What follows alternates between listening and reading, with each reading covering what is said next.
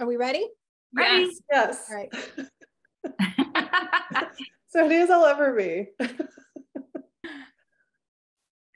Okay. I see. All right. I recognize Yeah, the that's names. exciting. I do too. Hey, everyone. Jenny. Hello, everybody. Another Hi. Paula. Hi, Sigrid. Hello. Oh, Hello. look Remember at you. that you Look at are you all guys. How muted, cute. so- it's yeah. nighttime there. Yeah. You're all muted. So if you want to talk in a minute, not all I'm- together. I can't hear you, Sigrid and Brigitte, but hello. Yeah. Nice. Well, welcome They're to the the nicest custom sisters. party. Yeah. Hi, can you hear us now? I can now, yeah. Welcome. Okay. Nice. Wow. That's so nice. Yeah, I it's know. I incredible. love it. Look, Julie. You know the sweater? Can you Yes, see? of course. Beautiful. This is Paula's favorite one. Oh, yeah, I see it. I'm trying to look Yeah. at Yeah. different locations. Paula, it's from you. The yarn is from Yes. mYak. Yes, Sigrid. It's beautiful. I have mine here. It was too hot to wear it. Oh, okay. So as a reminder to everybody, the chat is recorded. Today is really about trying to talk about the Knitalong, why we are doing it, what we are doing, and ask you a question as well. And so if you don't want to appear, if you don't want to be recorded, right now the recording only goes for the mYak, Julie Hoover, and the Knitting Posse. And I thought that maybe we should start with an introduction because not everybody knows who I am. I'm sure that everybody's here for Julie, so everybody will know who Julie is. But we should start maybe with a small introduction. What do you think, ladies? Sure. Yeah, great idea. Yes, fine. Okay, I go. I go. How are you? So I'm Indeed. Paula, the co-owner of mYak Fibers, and I know that a lot of you have been knitting with mYak, and I'm good friends with both Julie, Laura, Kate, and Kim. And we will tell you how we came about the Knitalong, but just so that I introduce myself, I'm the co-host of this custom party, and I'm really excited to have all of you here. What yeah. the heck? I'm sorry. Oh, that's bizarre. Julie, you go. Is Okay. okay now. I noticed you have to turn on your camera and your volume. Oh, okay. So we asked you So also try if this you can sign. mute Can you click yourself. on join a meeting? It doesn't look like it's okay. I guess the But sign it in. popped in. Well, when you click sign in, it worked. No, I didn't. Can you? I clicked join. Oh, you did? Okay, so let's do that. Okay. Enter Enter your- an email. I Okay. don't. No. No? No. Okay. I apologize. My dog is stressed out that he's not included. Yeah. Okay. So Can you hear him? we were trying to mute, when you come in, and remember, we tried to, we did mute yourself, but I mute myself too. Not because we don't want to hear from you, but because it's too many people talking, we will not be able to hear each other. There will be time for you. And we have a chat going on, and then we go back to Okay, introduction. let's see. So please I can't do, you have to do start write the anything video. in the That's chat I as well. did. Oh, you It's did. been, I know. Bizarre. Oh, there we go. There he is. Okay, now she's There we muted. go. Okay. All right, Julie, you want to introduce yourself? You introduce myself. I'm Julie Hoover. That says it all. I would hope you're somewhat familiar with me. This is what I look like. I don't show my face very often, so welcome. Yeah, we're excited to have everybody joining in, and I hope we're going to have some fun. So thank you to Paula for the idea, and thank you to Laura, Kate, and Kim for graciously joining in as well. So yeah. Yes, thank And you. I'm gonna start scrolling through to see who's here. But I'm seeing a lot of names that I recognize, and it's so nice to see your faces as well. So okay. And we're the Knitting Posse. I'm Yes. Kim. I'm Kate. I'm Laura. You've had a lot of practice with that. I know. Big fans. Yes. Yeah. Of ourselves? Of ourselves? Yes, No. big fans of your And podcast. ourselves. Yeah, That's it. so- That's it. That's all so you you're say. in charge, Paula. I mean, You no, know but what to do. I mean, We're really excited. you just said I'm the Knitting Posse, but you are the Knitting Posse. I mean, you have the most amazing. First, you have the most amazing YouTube channel that you talk about knitting all the time because that's all you do, right? Yes, that's Pretty it. much. And so the Laura, Kate, and Kim are three friends. They came together because for the love of knitting, like many of us. And I remember, watching the channel and just thinking like, wow, this is really nice because this was nothing. I think it was fun. Watching you is like when you're at home, whether I'm knitting or cooking or anything, it's nice to hear your voices because you're so natural and you just tell stories about what you do and you laugh and you truly look like you're enjoying yourself every single episode. And I'm like, I want to be there. So I thought, why not do a Knitalong together so I can be part of it. Yeah. Thank you. We have fun together. And I think that's the biggest compliment if someone says to us like, oh, I feel like I'm in the living room with you knitting. So that's what we aim for. Yeah. Had you started your podcast before we met at Paula's event way back? Or what was it that made you decide to start a podcast? You want to answer? Kim. So Kim and I had been watching knitting podcasts for a while, and we started with the Grocery Girls and Espace Tricot, and we met them both at Rhinebeck. Was it 2017? Must have been, I think. And Lisa from Espace Tricot was like, just do it. We told her we were thinking about it, and we were like, we don't have a camera, we don't have this, we don't have that. She's like, you don't need it, just do it. And so You don't need a camera for a podcast. well, I mean, you don't need a special camera. Oh, right. Okay. So so we just decided to do it, and we just kind of sit around. We used to knit together, and this is kind of what we sounded like while we were knitting together. Now we just record it. Yeah. So I watched a couple episodes and I noticed that you start out with what you're wearing and then you kind of transition into what you're working on or something you just finished. And then you go into what you want to work on next or some little tips. Is that sort of a formula that all the podcasters use? Or did you come up with that on your own? Oh God, Yeah, no. We copied. Yeah. Is that common? Because I was thinking, wow, that's interesting. What the format I had never watched a knitting podcast. Really? I have a confession. Yeah, I watch like murder things and dark humor. I don't watch. I can't. I get enough knitting. Nice. Well, we talk about you a lot. But good thing. Okay. I hope it's not. But that's how I decided to pull this thing together, because from almost the beginning when I started following you, and it's funny that you mentioned Lisa and Melissa ex Espace Tricot, because they had a podcast and we are friends. And I kept saying, I don't know how you're doing it. And people were asking me to do it. And I said, no, I cannot do it. I cannot do it. And they said the same to me, go for it. And then I saw the people going and I thought, that's not me. But then, we started, I'm not really regular. I start and go. I do a little bit. I know, with the mYak Tibetan fiber channel on YouTube. And I see that when we post something, people watch it, but I should be more regular. But what I found that was really difficult just to do it by myself because I'm alone. Andrea is in Tibet, is traveling, he doesn't want to appear. And talking to myself alone, sometimes I think like, do I look like a fool? I laugh by myself. Maybe the more you say it feels more natural. Yeah. I couldn't do it if it was just me. I really couldn't. I wouldn't do it. Yeah.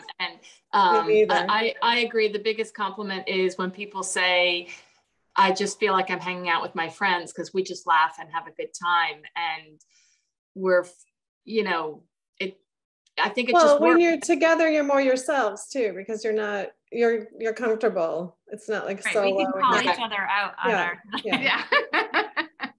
But it would be very awkward. I think it would be very awkward to do it just one person. And there's lots of people who do it and they do it well. I don't think I could do it. I think I'm trying. Well, you are the swatching one, so I have a lot of confidence. So you did watch a couple, but also like, for the people that know Julie, I'm sure that she doesn't really appear much. She's behind the scene, she's behind the photos. And as I was saying, when I was watching the Posse, I could see that they love knitting your designs. And so that's why they came to mind when we thought about a Knitalong. And I remember when I asked you first, you said, "Are you mad?" Meet Julie Hoover. Yeah, Julie Hoover. That's my Are you mad? You want me to do what? Yeah. No. And you didn't want to do the video stuff. She said, "Oh yeah, people can knit stuff, can knit my designs. Do I need to be there?" I'm like, no. But here she is. I finally came along to the idea. It just takes some coaxing and pretend you're just medication. No, yeah, just it's just exactly, Kim said, just pretend I'm because you are with friends. So it's always a hard thing for me to put the spotlight on myself. I'm not comfortable that way. So. Oh, we are so good at that instead. Yes, you guys are very good at that. So we have tons of people. We have 85 people right now in the chat. So one of the things that we would like to ask you, because you can't be like, talk all the time, could you just let us know where you're coming from in the chat if you want to, if you can just start writing, where you're coming from. And and then any question that you have, please, or any comments, and then we will ask you what your project is and everything else. Everybody's saying it. Seeing so many names that I recognize that I send packages to, and it's so fun to just go, "Oh, Linda, look at that." Let me go back. Oh my gosh, I can't read that fast. Go. So I'm going to do it. Oh, I'm sorry. No, okay. Laura, tell us where you are, Posse. I'm in Edinburgh, Scotland. So it's 7-ish here. It's late. It's gonna get dark. I'm actually a little worried I'm gonna lose my light and you're not gonna see me. No, Kate and I are in Wilton, Connecticut. Yeah. I'm in Ann Arbor, Michigan. So look at that. We have people from New Mexico, Atlanta, Portland, Baton Rouge, Westport. Oh, hi, Eureka. You said Baton Rouge so nice. From Alicante. Hola. In Paris. Oh, Madeleine, you there? Eddie. Yeah. We have Vancouver, Bridgeport, Seattle. Oh, and I'm going to knit Veneto, and we will ask you. An Italian in Germany, Paola. It's got to be another Paola. Italian in Germany is her. Wonderful Paola. It's me. Yes. Ciao. I'm originally from Connecticut, but live in London. Okay. California. Finger Lakes region, beautiful. Chicago, Michigan, Kirkland, south of France, Germany, Houston. Do you say Houston or Houston? Houston, we have a problem. Yeah. In Italy, we say Houston. I don't know why. You're from Bellingham, yes? Who? No, Seattle area. Bellingham? Who? Aya Fredrickson? Oh. Yeah, sorry, she's on mute. I'm making her talk. Cambridge Island. Just go like this. Thumbs up. San Francisco, Santa Barbara, Hudson Valley. Joining from Atlanta, Connecticut, Indianapolis, Albuquerque. Oh my God, like La Mancha, Spain. Ooh. Another Paris. Ontario, Laguna Beach in California. Vermont, I didn't get my Julie Hoover project together in time for today, the Pearson, so I'm working on a current project. Perfect. It's okay. It's okay. It's all allowed. Ooh, I'm an Alaskan living in the Chicago suburbs, knitting Blume, Bellingham, Pascagoula? Is that how you pronounce it? Making post. Victoria, Vancouver. Oh my God, Belgium. Ooh, welcome. I'm not seeing the chat window. Thanks for the quick ship of yarn, Julie. I got it today. Oh, good. Yeah, Erica's knitting Lucca, Massachusetts, Illinois, Vancouver, and Canada, Austin. Oh, my, the keep goes Italian in France. Ciao, Dora. Is you know, the Italian contingent has to be Represent. yeah. Just in case people can't find it or don't know, if you go to the bottom of your screen, there's a options tab, and there's a stop video. Mouse over it for it to pop up. If you click on the chat, that's how you can see the chat on the side of your screen there. Yeah. Is and they keep going. So I have Bainbridge Island, nice. Yeah, I want to go there. Me too. And it keeps going. I'm knitting my second gude using Shibui Reed, Nice. Illinois, and it keeps. Okay, we have them from all over. That's amazing. How this knitting world can bring people together, and a Julie design can bring people all together in a happy way. Yes. I mean, both you and Paula, Julie and Paula, you must love shipping things out and seeing where people come from. You should have a big map and pin out where. Yes. Oh, that's a good idea. That's a good idea. I hadn't thought of that. Yeah. And we love, especially when people misspell their addresses. And it takes like 3 days for me to figure it out. Like, oh, that's the worst. I recently sent a package to the UK and it didn't have the postal code, so they tried to verify it. And I didn't realize that I just entered a postal code and it was the wrong postal code. Oh, thankfully it got sorted out, but oh my gosh, yeah. Anyway, but yes, it is nice to see. I think when we started, it was actually very nice to see the color the people chose. And I don't know how many of the participants are also on the Ravelry group. So the Ravelry group, maybe you, Kate and or Kim or Laura, you should mention the Ravelry group and how it works. So the Ravelry group is under forums on Ravelry. And it's under our group, under our, I guess, group page called the Knitting Posse. And you can ask questions. Julie and Paula have both been on there frequently and will answer your questions. It is a little hard to follow those forums because the answers to the questions don't come like right in order. So you have to kind of, if you ask a question, you'll see a little thing up in the top and it will say like 1 reply or 2 replies. If you click on that, you can see the replies to that specific question. But that's a really good place to see what other people are knitting and what yarns people are using. And if you have questions, it's a good place to do that. Also, if you want to post on Instagram, our hashtag is JH for Julie Hoover, mYak, Posse, KAL. So that's and you know, and we do, and we do have people that don't want to be on Ravelry, and you can still join. You know, you still join the Knitalong. You just, and you don't even have to be on social media. Just let us know. You can email us. Whatever is good. Is not everybody wants to be on a video. Not everybody wants to be on social media or go on Ravelry for other reasons. So by all means.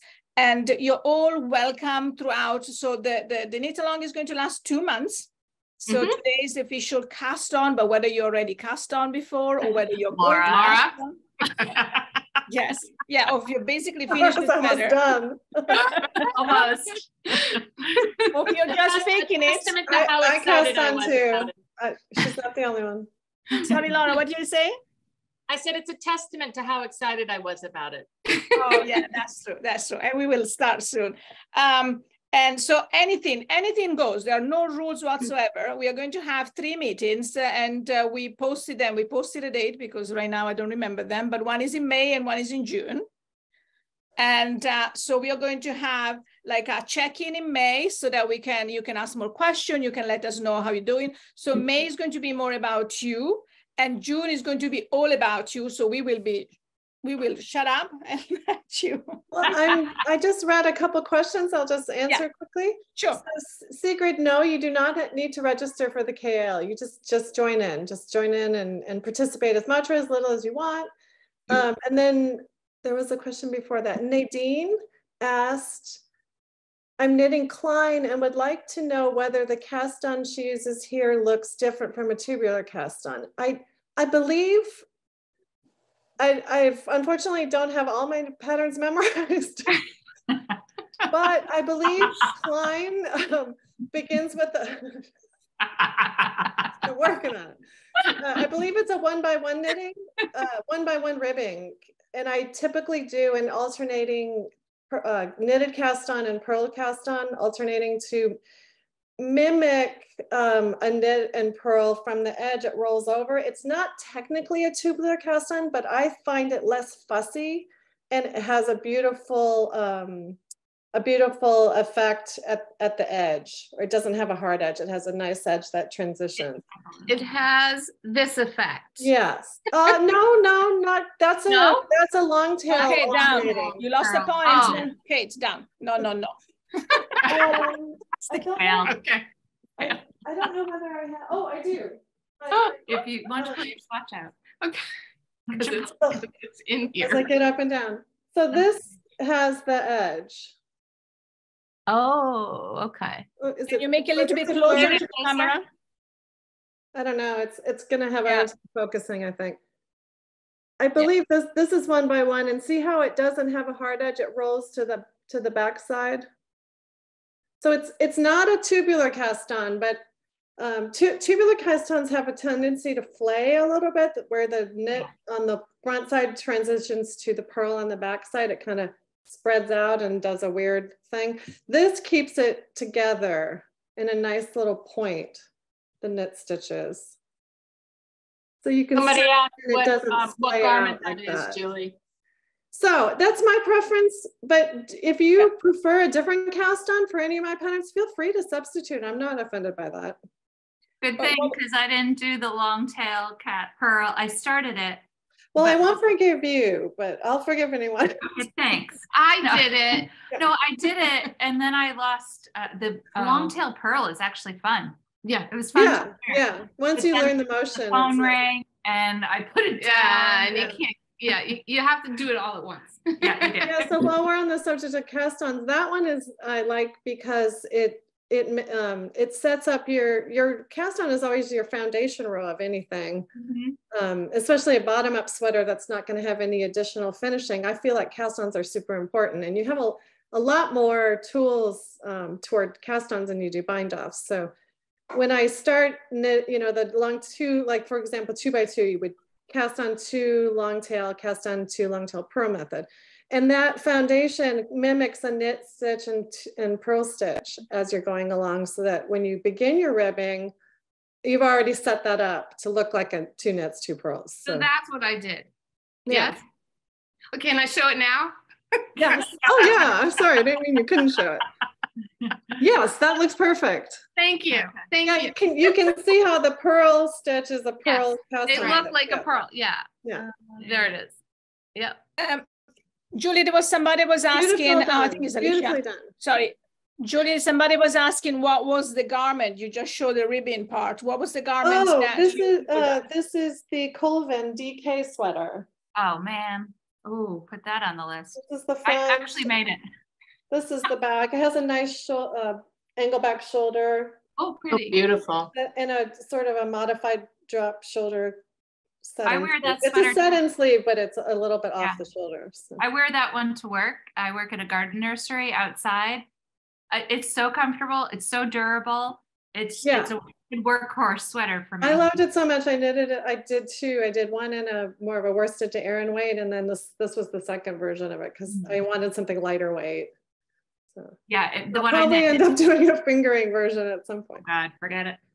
I'm afraid. So is there another question? Let's go back. Yeah, sorry. Yeah, there are quite a lot of comments, but I just wanted to say something, Julie. I think because somebody was asking. Again, not only the only rule of the Knitalong is that you choose a pattern from Julie. Yep. Anything else is no rules whatsoever. You can use whatever yarns that you want. She ruined my pile of sweaters. Julie's patterns are timeless. They're gorgeous. Yeah. There was another question I just saw. Andrea, I think is how you say it. She's still swatching. She's done 3 swatches. Good for her. And every swatch seems to be 10 stitches per 2 inches. And she needs 11. She started with a needle size 5 and she's now trying a size 2. Wow. What is she, Andrea? What are you knitting? Andrea, you also have to pay attention to your row, not just the stitch.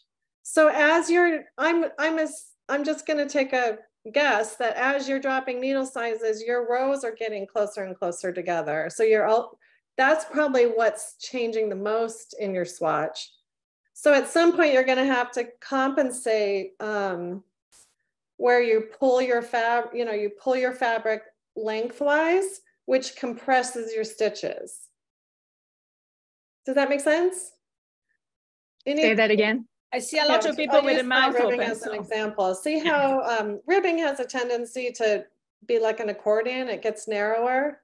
So if I were to hold this without stretching it, you can see the rows are a certain distance apart. But if I do this, my rows are getting closer together, my stitches are going further apart.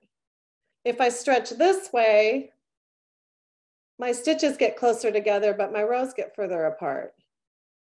So in a swatch, if you're getting too many stitches, but if you're getting not enough stitches and you have too many rows, you can stretch lengthwise, which gives you more stitches.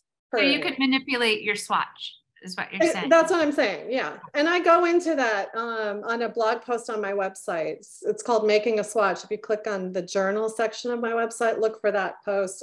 I go way into the detail about how that works. And shall we say that we all met over a swatch class? We did. We did. We did. It was Laura's highlight of the year. It was Laura's highlight of life. I seem to remember that differently. I just gave a nice talk where I talked a little bit about swatching, and that's all people remember. Well, I mean, people were flabbergasted just to look at your swatches because they're a work of art. You know, people swatch and they do swatch this match and say, yeah, I got it. And they move on and they start to like that? Yeah, exactly. This is really big. It's huge. I'll give you credit for getting Julie. bigger than you probably were doing. Totally did. That's still.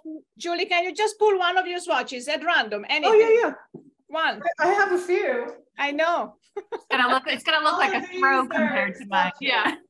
And Alicia, the project does not need to be finished by the end. Yes. Really, literally, the only rule is to knit a Julie Hoover project. Yes, and have fun. You don't even have to finish it. No, I don't think mine's gonna be finished. Yeah. This is the same yarn. I tried 2 different needle sizes to see which fabric I prefer. I always do more than one swatch because I like to see what happens to the fabric when I change gauge. So this is a sort of a tweedy yarn. I don't know if I pulled the most interesting swatches out. Julie, how do you label your swatches so you remember like what size needle? I keep a spreadsheet. And then each of my bins are usually a specific yarn.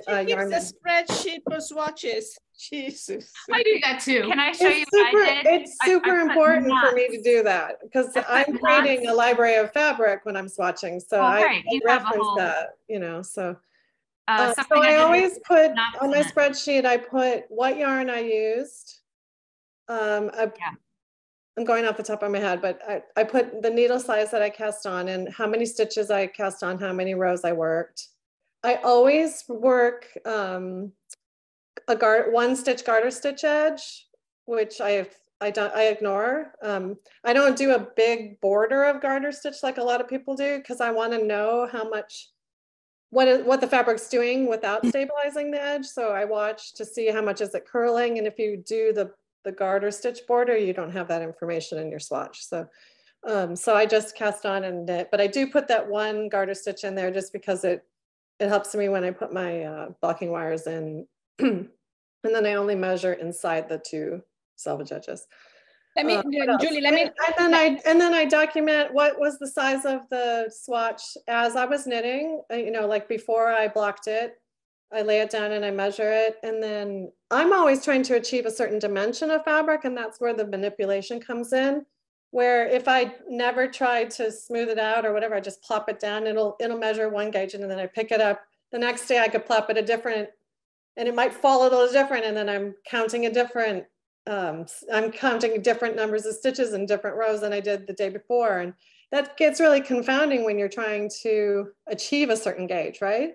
So fabric manipulation is always critical when you're a knitter, and you don't have that information unless you properly swatch. So that's why I mean, it's important for many reasons, but that's the big one. It sets you up with an insurance policy that your project is going to turn out how it's intended to. And, you know, so. Julie, let me read the question. And for what it's worth. Sorry, Julie, let me read a question and a comment. First, a comment from Scott says, the swatches that were passed around at a mYak event changed my swatching life. The knot technique to remember which needle use was the best. That's the comment. So that was a nice class. That's very One other nice. question. Does Julie include swatch yardage in her yarn requirement for her pattern and in her kits? Absolutely. I do. I factor in when I've calculated yardage, I factor in what the sample took. Then I know what the stitch and row grams were. And then I also weigh my swatches. I always knit more than 1 swatch too. So that gets factored in. And then I add another, depending on if it's a cable pattern or a stockinette, I'll go anywhere from 5 to 10 to 12% extra for knitter variants, especially in like a texture or cable sweater. Even if you think you get gauge, everyone's cables are tighter or looser, and so it can eat up more or less yarn. So that's why sometimes you'll say, well, I had so much yarn left over, or I didn't have enough yarn. Even if you get gauge, it still can, little things like that can make a difference. So I always overestimate another additional amount, just try to cover for that. So. Yeah. Julie, there was another question from Carmen. She's working on the terrace, which is a pattern on a 3x3 rib. What is your favorite technique for maintaining a neat knit to purl transition? It's this one. Ooh. I love this wrap. Oh my gosh. It's 3x3 rib with a little lace detail every, I don't know, 30 some rows, I think.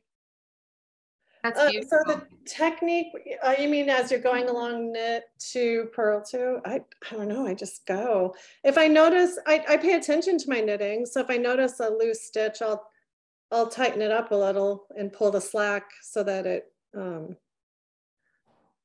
you explain what problem you're having? And maybe I could give you a tip. What was her name, Kate? Carmen, I think. No? Yeah, hi. Oh, I'm just finding that with the mYak, I mean, maybe if it were stickier yarn, it would be a little bit different, but I was getting a bit, well, I've corrected it. I actually pulled it out and did it, but I was getting a sort of space. Uh-oh. We can't hear you, Carmen. Oh, no? I think you put the, sorry. Yeah. So, so right now what I'm doing is just giving it a little tug, although I've seen online, some people suggest instead of wrapping over the needle, the purl stitch, you should wrap it clockwise instead of counterclockwise and then fix the stitch on the back side. So of course, I don't have that problem, so never mind.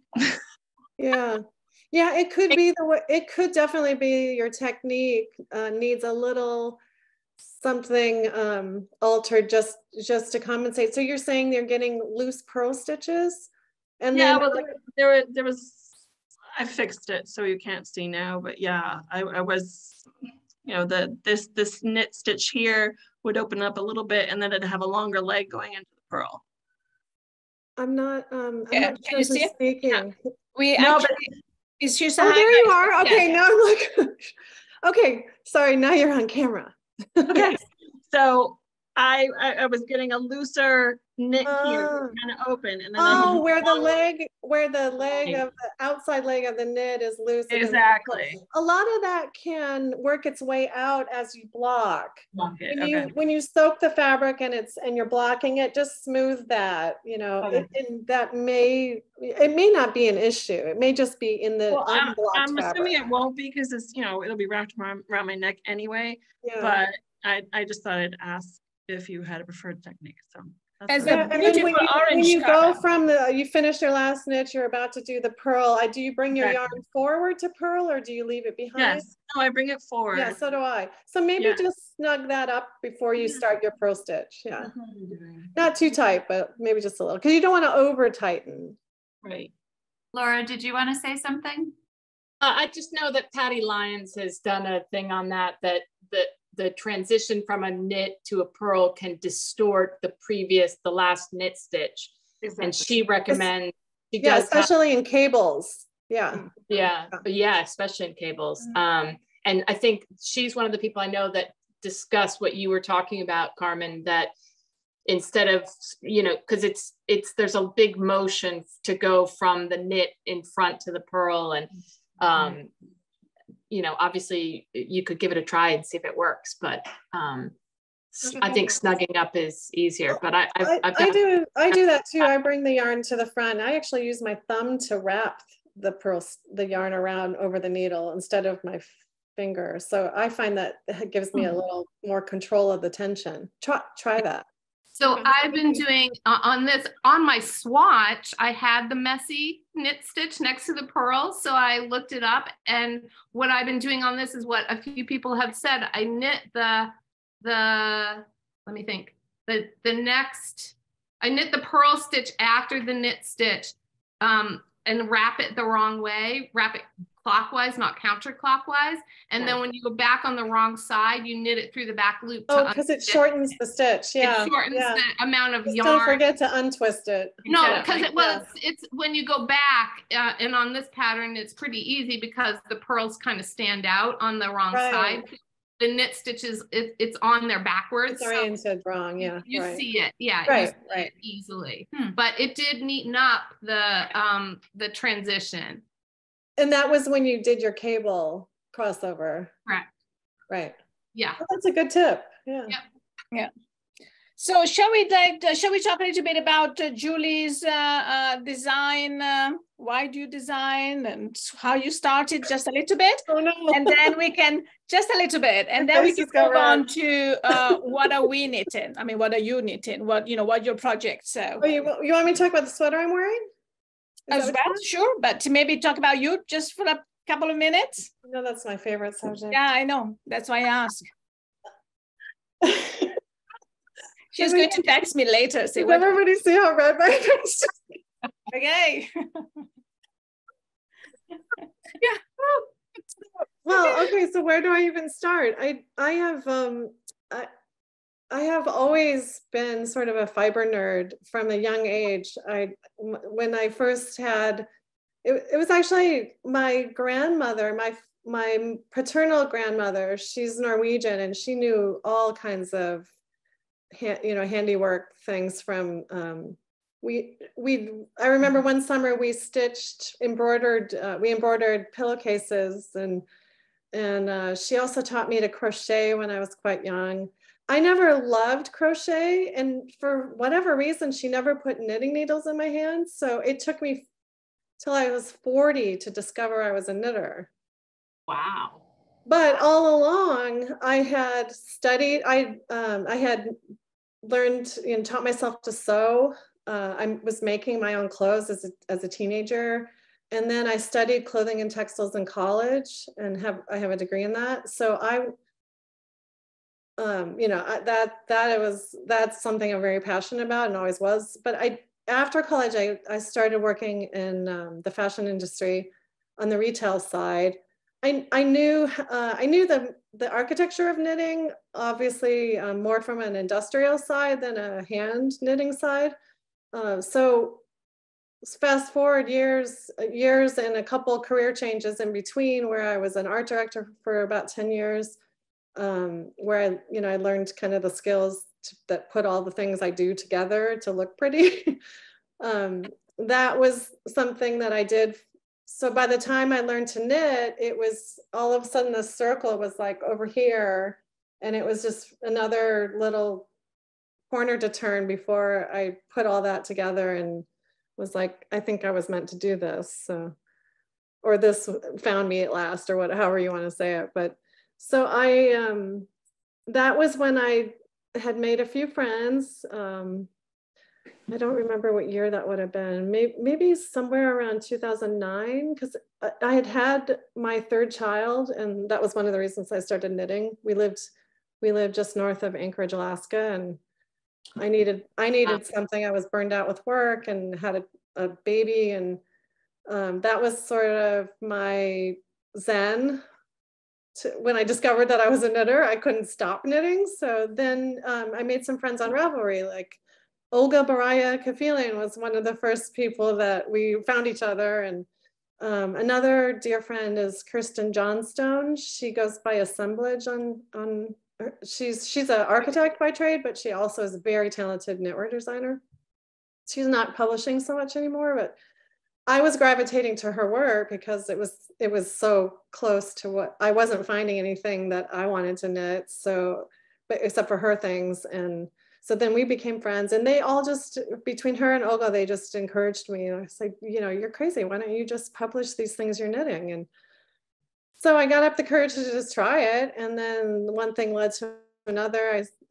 I ran into Jared Flood at a couple of knitting events, and we hit it off. And suddenly he asked me to join the Brooklyn Tweed design team. And I was still kind of hanging on by a thread to my previous career, thinking there's no way I could do this full time or take it this seriously. But after that, I thought, well, now I have to make a decision because I can't do both. So thought long and hard about it, and was like, all right, well, I'm 40, I'm not getting any younger. So why not, you know? And that's where it started for me. So I've been publishing my designs for over 10 years now. Wow. Do you sketch out your designs before you start sketch knitting? My designs? Like, yeah, you have a visual that sure. That's not always the first thing that happens. So for me, my process is really all about the fiber. That's where I start every time. I have the fiber in my hands, I'm swatching. I'm not necessarily thinking about a particular design.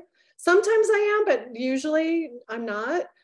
The fabric will speak to me at that point and say, you know, or I may have thought of a design, but not have found the right fabric for it. So it's just sort of in the back of my head, and all of a sudden I'll swatch or play with some yarn, and then suddenly it's just like, oh, wait a minute, what about that idea I had? So let's see if I can put those two together. And so eventually I'll marry a yarn and fabrication to a design. Maybe a yarn whisperer. Yeah. The yarn doesn't talk to me like that. Well, it should. Keep trying. Right. So then at some point I'll sketch. Sometimes I don't need to sketch if it's a silhouette or an idea that I've thought about long enough. I kind of skip that part, but I don't know if you can see if I can tilt my. You see those sketches over there? Oh yeah. Yep. So I do sketch a little bit.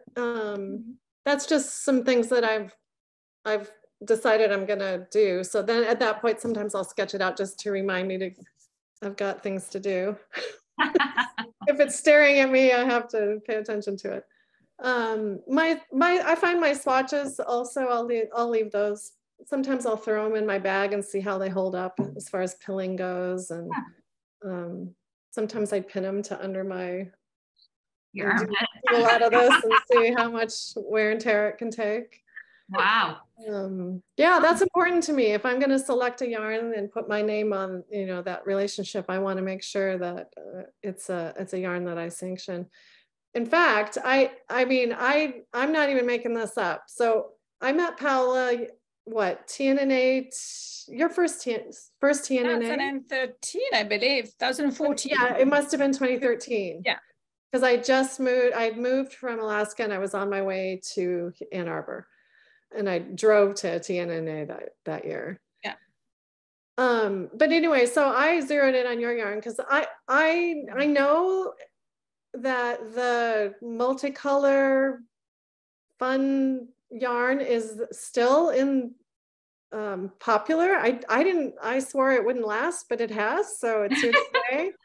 But it's not really me. I have so much more minimal taste that when I find a yarn vendor at TNNA that is not like that, I'm like, whoa, what's going on here? So yeah, so Kirsten Ford, she had left Shibui and was she hadn't even launched Woolfolk yet. She was just kind of showing certain people around at TNNA, like, this is what I'm working on.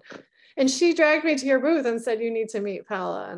And yeah, so that's when we met. That's how we started. Anastasia was just a little baby. She was I think it was my second TNNA, so must have been after, because my first one I was pregnant, and that's when I met Kirsten on the first one, and then the second one I met you. Oh, maybe, okay, yeah, okay. Yes, because you know, you definitely had the baby. Yes, you know, I had little Anastasia in the booth, my shoulder, and so I was trying to, you know, I didn't know anything. I still didn't know anything about, you know, not knitting or fibers or anything else, but I was faking it as much as I could. Fake it till you make it. That's right. Yeah, I remember there was still a lot you didn't understand how it worked at all. Yeah, and not that I do now. Here's what we're gonna do. I'm gonna take some of your yarn. I'm gonna design something in it. I'm gonna publish a pattern. You're gonna sell a ton of yarn.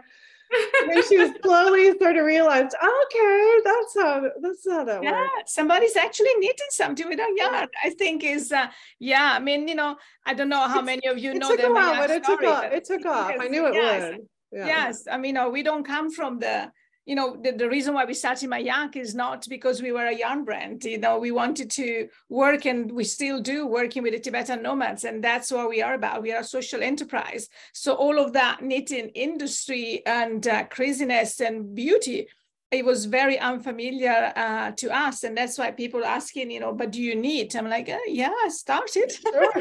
I do knit now. I do knit sweaters, but you know, it was just the beginning. Well, so then you only had the yak at that point, or maybe you had cashmere as well. Oh yeah, I think I just had the yak in the natural color, in the chocolate, and then the burgundy, which was because we don't dye on the, you know, we don't bleach, we don't have any decoloring process. So I do remember that we had this the chocolate color, which is the natural color, and the burgundy dyed on it, and Kirsten Ford loved that burgundy. And she knit something, and that's how then she brought in, and she brought Olga as well. Oh, right. And then Michelle Wang came too. So that's how it started. And I had this core team of 4 designers that not only liked the yarn, but I think what it is, was you believed in the story. And this is the first sweater. This is the first sample ever that a designer knit with a yarn. Yeah. So that's Laura's knitting this for her project. The Piedmont, I love it. Piedmont. Yeah. So this is the Piedmont in Baby Yak medium. So this sweater is how many years old now? 2014 maybe? So going on 9 years. You tell me if you see a single pill. No, and that's something we love about the mYak yarn.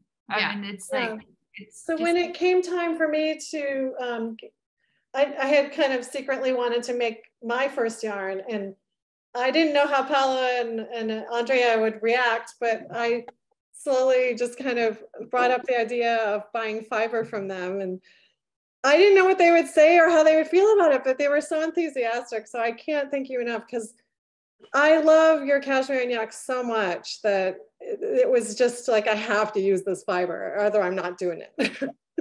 Well, that is, you know, for us was really interesting. I mean, of course, you know, we became friends over the years. And I think that's one of the nice things, you know, we hang out when we see, we chat, you know, so we don't chat about work. So we know things. So Julie is one of my daughters. She's 9 years old. And if you ask her one of the best friend, she says Julie Hoover. So they even chat. She's my little BFF, yeah. Yes. So when Julie, it was funny because I think, first the gratitude that we had towards Julie for putting mYak on the map, with a couple of the other designers that nobody else, nobody knew about us. And the fact that Julie kept over the years making this beautiful, and we will talk about some of the design that you have. Yeah, shall we do a little, do you want me to bring out some samples and show? Sure. Yeah, so let me just quickly talk about that, and then there's a couple of questions that we will have. So yeah. Do you see, if somebody asked Julie what her favorite sweater is that she's designed? Oh, no. No, don't ask that. Yeah. Who's your favorite What's your favorite child? All of that. that. Like saying who my favorite child is. I can't say it out loud. I can say it, but she cannot. Okay, so what's yours? I have some that are my least favorites. I'd love to hear that. But I don't know if I should say that either. No, let's not go there, Judy. I don't know. I shouldn't say that either. That could be that could scrapped. stir up some trouble. I can answer that sort of in a roundabout way. Is usually whatever I'm currently working on is kind of my favorite thing until I get to where I have to promote it. And then I just don't want to see it ever again because it's just so hard. I have a really hard time with self-promotion. I know you wouldn't believe that because I force myself to do it. And if I was doing what I do for myself or someone else, I would be so proud of it. But by the time I'm done, I'm like, okay, I can't look at this anymore. Then my next favorite thing is whatever I'm working on next. Good answer. So yes.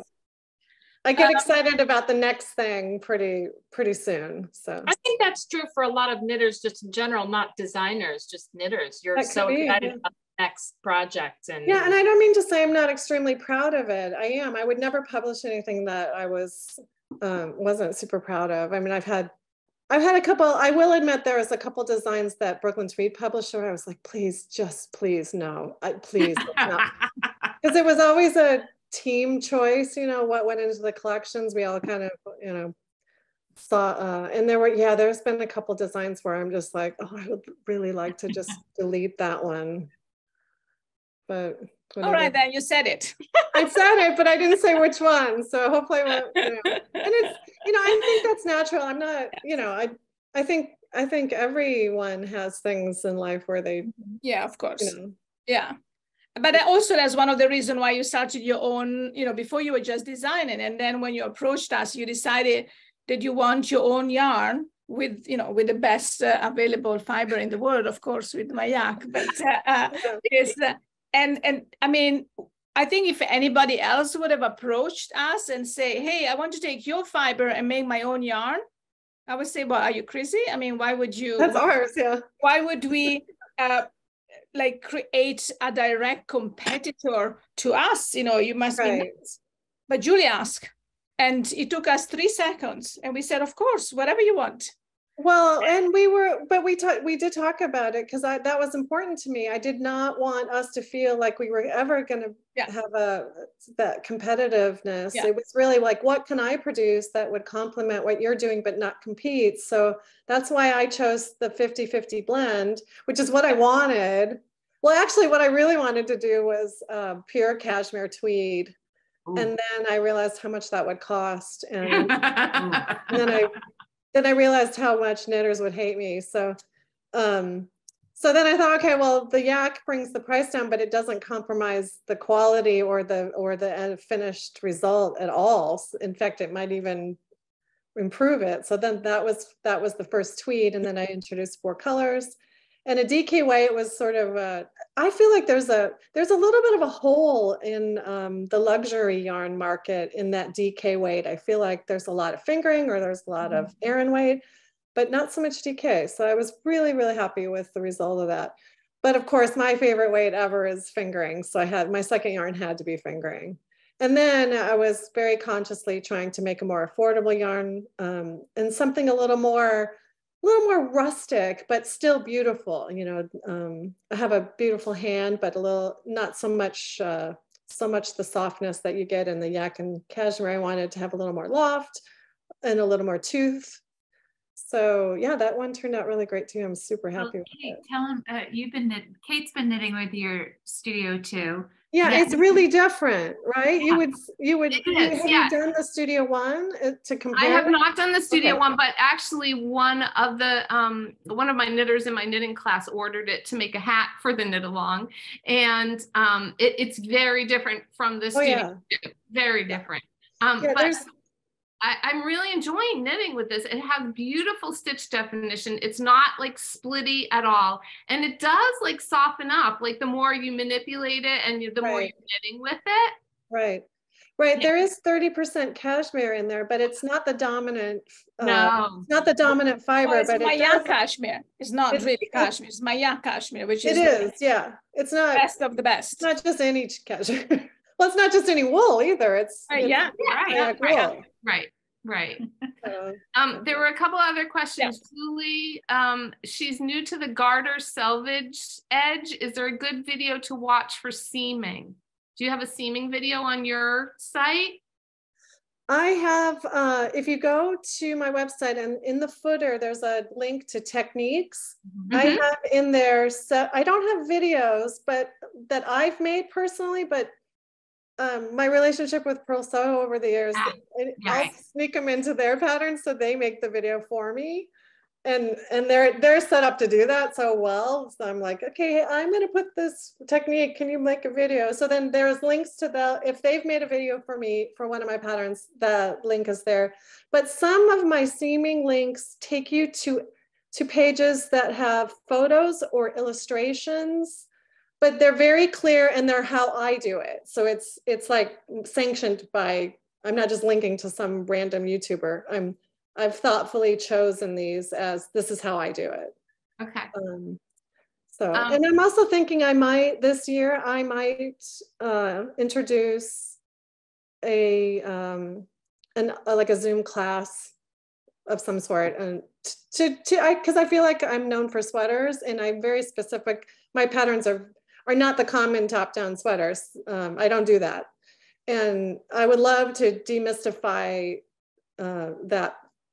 the way I approach sweaters to people, and maybe do like maybe have like a sweater workshop where it's several classes, or just let's talk about finishing, or let's talk about swatching, and just people can pick which subject they want. I would love that. No, I'm not saying this is going to happen like tomorrow, but I have been thinking that maybe I could go that direction. You're getting a lot of comment. Yes, please do it. The classic would be amazing, fantastic. I'm in, so you have to do it now. She will do it because she said that. Okay, I'm holding you to it. Yes. I'm writing my names down. Yeah. Ella, someone asked, is there a mYak yarn that could be used for Gemma? Gemma. No. Oh, well, actually, maybe Gemma. Maybe Koopa. Thank you, Julie. No competition. I was like, no, just use Gemma. Gemma is beautiful in Koopa could work. I think Koopa could work, but the fabric would feel quite different. Because it's a cotton and yak, and the Koopa is a little thicker, so that the stitches would be more dense. So you might have to adjust needle size. What about would the lace held double be too thin? Oh, lace held double would be way too thick. Okay. Okay. Yeah, my yarn, the Studio Blend number 2 is a light fingering, so it's in between fingering and lace. Yeah. So the Koopa there. Yeah. It's actually another question for us. Got the sample of yak and silk, marvelous, thank you. But it comes in small skeins of 25 grams, not very practical for a big project. Do you plan to do it in a bigger skeins? No, that's the quick answer. We have, I think that this is the yarn that a lot of people use for like shawls, color work, yokes, and smaller summer stuff. And keeping them on a 25 gram skeins allow a lot of people to use multiple colors, and they all blend so well together. And I think so, no, we will not do a 50-gram skeins. But the good things about a yarn is if you do the speed splicing, it just, you don't see it at all. It goes so quick and so well that you can just, even when you wind them up, you can just wind one after the other and make your big bowl or bake your big, cake. And so you don't have to worry about it later, and you will not see the difference. And even if you pull, it will stay there. I don't know. So maybe that helps. Shall we talk about, okay, a lot of people are asking Julie what you're wearing right now. So let's start with that. Okay, I just texted, or I just put that in the chat that this is my Grove sweater. Yes, this is the original yarn that I used for the publish. Sorry, Paula, it's not yours. This is season alpaca. Still pretty. Get on my tippy toes. I'm knitting this sweater. The reason I'm wearing it is because this is my Knitalong project. Ooh, nice. And I'll hold it against me so it doesn't get transparent, but I'm using my Studio Blend #1 yarn. Wow. In the color slate tweed for my Knitalong project.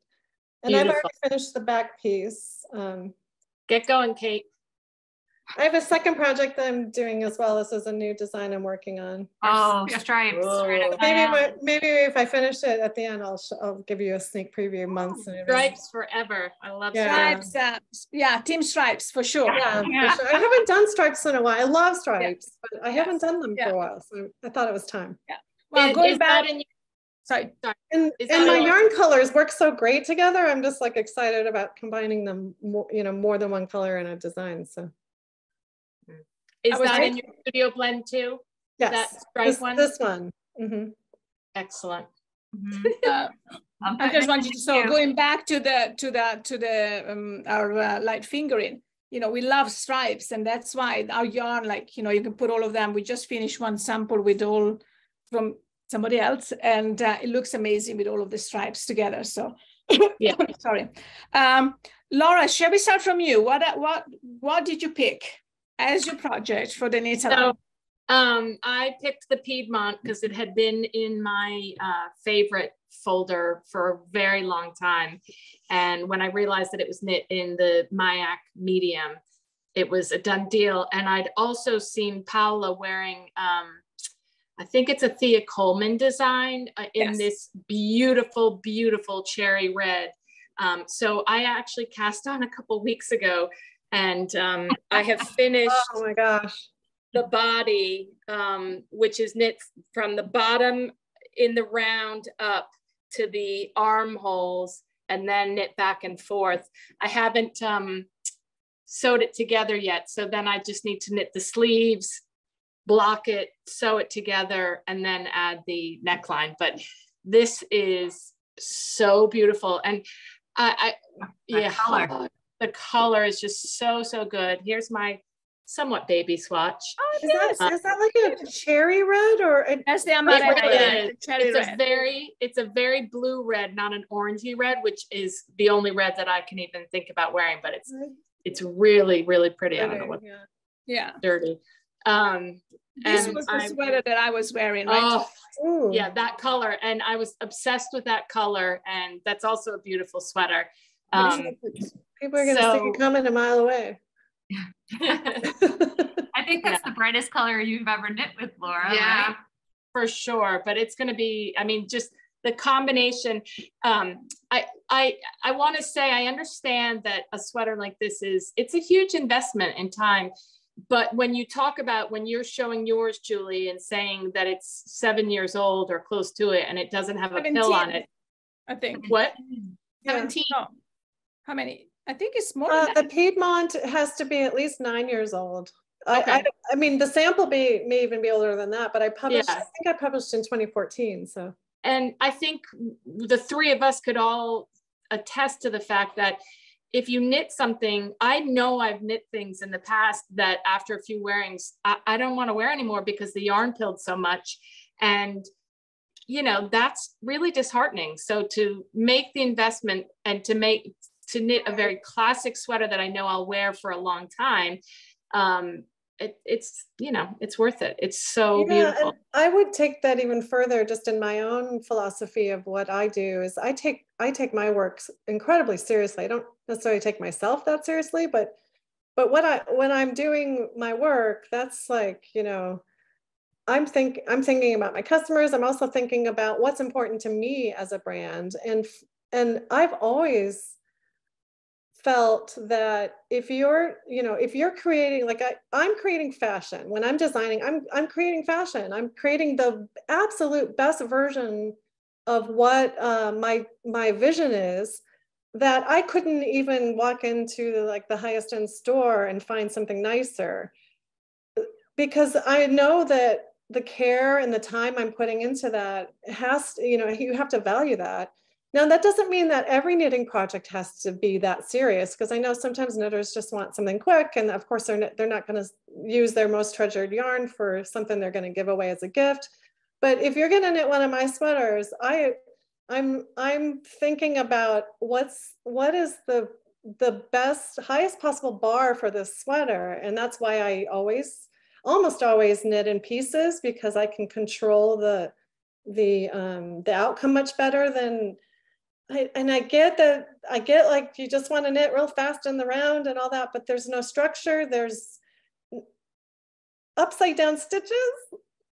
It just makes my head explode. I can't look at stitches going upside down. So that's why it's a non-starter for me, because I can tell when a sweater has been knit from the top down, because all the stitches are upside down, or the ones that really blow my mind are bottom up and then the sleeves top down. Right. But anyway, like I said, I'm not judging. I'm just saying, for me, that's a choice I make. And I know a lot of people ask me, can I knit this top down? And no, The answer's no. I just think if you want to do that, there's a billion of those, so you can surely find one. So but anyway, I just want to, for anybody who might have this question, like, why does she always make us do in pieces and seam? It's because I really feel strongly that if you're going to invest, you know, like Laura said, in the quality material and the time, yes, it does take longer, but in the fraction of time it takes you to knit it over the lifetime of that sweater it's gonna fit better. It's gonna hold up better as you wash it. And you know, there's just so many reasons to embrace garment construction and seaming that I could go on, but I won't. I'm losing Paola already. She's like, the best designers that way. I've like heard this a million if I times. saw a bottom up sweater in pieces, it makes me nervous as a newer knitter, because I'm afraid, what if I finish all this and it doesn't fit? But every time I've knit one of your patterns, Julie, I have to trust it, the pattern. And guess what? It seems beautifully at the end. It's like a puzzle piece. Yeah. Putting it together. Oh, that's great. Yeah. I wouldn't have published it if I hadn't, engineered it properly. So, but it's a teamwork situation, because if you're not knitting on gauge, then it's going to come to your knees, and that's you have to do the work to get the outcome that I've set you up for, I hope. So yeah, I'm thrilled to hear that. Can I, there is a comment on the chat that I'm not sure whether, Julie, you can answer. She says they love the yak fiber, the mYak, or the yak fibers. She doesn't talk about mYak. It doesn't peel. It doesn't have much memory. It doesn't have much memory, though. mYak definitely. Our yarn really has memory. But I was going to say, I don't know if I agree with that. Maybe it's another yak brand that, Chris, you're using. I'm not sure, because our one, it goes back into shape perfectly. Yeah. I suppose it depends how much how much are you over expecting it to stretch? Yeah. Because at some point it's gonna lose its crimp. But yeah, I've actually found your yak to be some of the most stable. It barely changes from working gauge to my finished gauge. There's hardly any, which tells me there's a lot of memory in that yarn. But it's probably, maybe, I don't know, Chris, if it's mYak you're referring to, maybe it's another yak. There's a lot of yak on the market. And I should have, this is Chris, I should have mentioned that it's not mYak. It's 100% yak. So maybe that's the difference too. I don't know. It just didn't retain a lot of memory in the ribbing, but I love the fiber because it's lightweight and it's warm and it doesn't pill. That could have a lot to do with the quality of the fiber itself, but it could also have a lot to do with the milling process. Yeah, the processing. How much twist was added to each ply, and then you know what. Right. Was it over processed? Was there any finishing put in it that's made it more slippery so it doesn't hold? And I'm knitting with Koopa now, and it's fine. It's lovely. Good. It's lovely. Yeah, I don't think you wouldn't find that problem with mYak. Yeah. Sorry, I didn't mean to scare everybody off. No, that wasn't my. I know it's good, and it's nice to talk about it because that's one of the, you know, especially for us, is having the feedback from knitters is what keep us going, and this is how we kept improving. We can come out with new weight, new colors, new everything, just because we keep talking to people. If we weren't just in my bubble trying to run this company, I would already run it to the ground, I guess. It's true, because you remember when you changed the twist on your medium and you had sent me some, because I had ran out of the original yarn you gave me. I knew immediately something had changed, and you were like, oh, we couldn't get it past you. Yeah, we have to change it back. Yeah, I was like, you need to change it back. Yes, but you know, so let's move on to Kim. Okay. I am knitting my second post. Thank you. I know, and I picked mYak's baby yak camel color. Again, I You're gonna love that. I knit your first one in the shibui. Right. I bought it at right, which is a really stretchy yarn, totally different from the yak. Totally different. Or from the camel. Oh, and that's why I wore it at the mYak booth in at nice. Vogue Knitting. I tried to leave with it, but Paula chased me down. I think Paula stole it from me first. You know, I could say that I knit it, but it's not true. This is Julie's sample and has to go back to her. That's what I think it's upside down.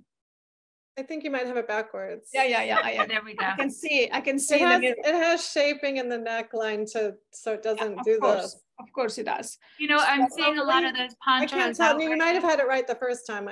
I think so. That looks like Wait. I see a lot of those ponchos out right now, but I want a classic poncho that's not going to be trendy. I mean, it's beautiful, it's trendy, but it will stay in style. Yeah. And if I'm going to invest in this, my time and money, I want it to be, you know, the one I wear in 10 more years. Absolutely. That's what I love. This one I was very thoughtful about the shaping because I wanted it to have the contour of a sweater. Yes. But I didn't want to. I wanted it to be an accessory, not have sleeves. Paula, that looks so good on you. Work it. And I love this split right where the arm. I can do things. I can drive my car. I can, you know. Right. Yeah. Right. Yeah. You have to leave a place for it. Well, you're able to move in that one. I see people do. Yeah. That's one of the beautiful things. Kind of similar ones where I'm like, the minute they move their arm, it's going to be. I've got my dinosaur arms out. It'll take their sweat. Yeah, it'll take the poncho up with it. Yeah. Exactly. You don't want that. So there's a couple of questions and comments. Jonna from Knitting Together with Kim and Jonna is on, and she's going to be twinning with Kim. Right. They're knitting the same thing. So welcome, Jonna. And the mYak yarn that the post sample is the mYak camel. This is the baby, so this is the baby camel. So after we had, you know, the other brands, I love camel and I love the natural color, and I kept bugging Andrea. I keep bugging him. So Andrea is the co-founder, and he's actually in Tibet right now at freezing with no waters in the middle of the night. I just spoke to him a few hours ago. Oh, and so I asked him whether he can find some really nice camel that was, of course, we wanted a small cooperative, a small community of Tibetan herders herding camel. So we found that one in at the border between Tibet and Mongolia, and it's really interesting because they speak Tibetan, but they live in yurt. So there is a nice combination of the two cultures as well. So we got the original yarn, the original color. This is the gobi, which is what Julie designed. I love it. We did dyed in the anthracite on top of it. Oh, it's also really nice, really, really beautiful. And then we found this year, well, we only launched it last year with Julie. That was the yarn that we launched at the mYak retreat, right? We went together to Venice. No, to Venice. The retreat in Venice. Yeah. The retreat in Venice, yes. And then we found this also natural. This is another tar, which is much lighter, a little bit lighter than gobi. You can see that. Oh, that's not dyed? Yeah. No, that's undyed. That's the animal's color. Yeah. Oh, beautiful. And then we dyed this on top of that one. Oh. Really, really nice. You have my address. Send them my way. One of each, please. Yeah. And so this make is a beautiful cow. I'm so in love with just that that classic camel. Oh, yeah. Somebody says I look elegant in the post. Oh, Jonna. You do. I know, I look silly, but it really suits I'm you. so shy. But it really does. It does. Yeah, that's why you're not good in getting back to it. It's funny, actually. I think I know where to get more yarn. But it's Julie had she sold, because she has so many samples. Well, I should say something. Two things about Julie is not only is a friend. So a while back, 2 years ago, 2 years ago, she's like flashing now. You already read, Julie. I'm like, what secret is she telling? So 2 years ago, we started at mYak. We started a small project. We really wanted to help another community of farmers, mainly women, in a very poor area of Tibet, and there was no yaks anymore. The land was bad. There was no men or young people there. It was only these old women. And there is the most marvelous old tradition, centennial tradition of weaving and spinning in Tibet. It was completely lost, and only few women. You can see, you can ask them, they look like 100 years old and they're like 25 just because of the sun and the hardship and everything else. So we wanted to start this little project, which is called Dokarpo, a little weaving, a training center to bring back those skills. And I spoke to Julie about it, and Michelle Wang was the other, good friends that we have. Yeah. And I said, how can we didn't have the money to start the project. We had all the infrastructure, we had everything else, but we didn't have the seed funding to start. And we did do a GoFundMe page, which was raised some money. But then I thought, what do knitters love? Yarn, and but a lot of knitters might want like a sample from a designer. So Julie sent us 2 suitcases full of her samples. I was so happy. And we auctioned them off, and that's how, and Michelle Wang did the same. So all of these samples went to the auction, and we raised the money to start the project. So that's really. She didn't want anything. She said, you take it and you put it to good use, just to say how, I know you're flashing away, but how generous she is, and and how such a wonderful friend. So that's my, yeah. Well, I'm taking this off because it's hot. I know, I think I'm overheated too. Well, no, that's the reason why you're not getting this back. I think it suits me perfectly. Oh, no, the reason why I said that story is because when you had a few of your samples for sale. Oh, right. Well, this is good. I'm cleaning out my closet, so yes. I kept going. And I saw the original post in Shibui, and I actually bought it. And then there were 2, so Kim bought one, and I bought the second one. And when I arrived, and then she said, do you realize that that's the same one I just finished knitting? That we are going to do for the mYak retreat? And I thought, damn, I could have got it. I didn't realize you could steal it. No, I have 2. I might, and I do love I do love this in baby. in baby camel. Paula, Really, did Felicia buy that cardigan from Julie? oh, yeah, no, not from Julie, from me. Oh, that from is Michelle Wang. Oh, yeah. That was, and I regret it so much, but you know, that was the time where we needed the money. We just needed money, and it looks perfect on Felicia. Felicia is the owner of Pick Up Every Stitch, which is a beautiful store in Mount Kisco, Right. and you know, one of your local, in a way, almost local yarn store. And I go there She quite was often. at that same event, right, Felicia? Didn't I meet her at the same time I met you guys? No, Laura? no, I don't think. Yes. No, I Felicia was so. not there. I She think was. She was not at mYak. Yeah, was she? Yeah, I think she was. Yeah, she was Okay. there. Met her there. she was there. Yeah. Yeah. Oh, Yvonne asked if the baby camel is like the yak, that it doesn't peel. So far, no filling. I can't. I'll put it under my armpit, like Julie. There you go. I mean, I haven't been able to wear it yet, so I can't. But Paula has. yeah, but I did wear it, Yeah. and I just drag it around, you know, like different countries actually, and it doesn't peel. The reason why our yarn doesn't peel is because of the dehairing process. We really, you know, we want to make sure that what the skein, you know, for the money that you spend, we want to make sure that you have the best quality yarn. So the dehairing process is crucial to the quality of the fiber. And this is why, in a way, our cashmere almost feel a little bit cottony, because you don't have that halo of the fluffy stuff around it. And sometimes when you have the cashmere on the market, it's like, oh, it's so nice and soft and all of those things. Right, but you that look peel at it and as it you peel it. peels. Yeah. Oh, that's good to know. I didn't know that. Yeah. What is the pattern name? Those colors are incredible. That was Post, P-O-S-T, by Julie Hoover. So we did sidetrack. I have a sweater in mYak. Baby camel, it hasn't peeled, even under the arm.